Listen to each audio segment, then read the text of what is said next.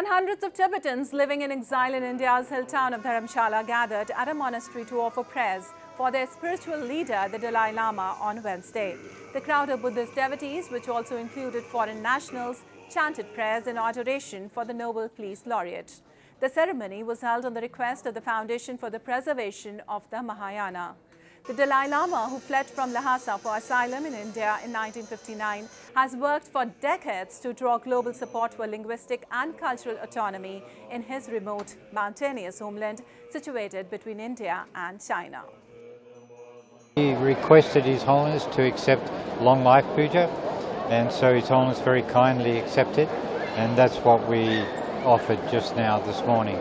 What do you think, what is the need of this puja and what is the significance of this puja? I think the main thing is requesting His Holiness to live long, to have a very long life, and to continue teaching the Dharma. That's the main thing.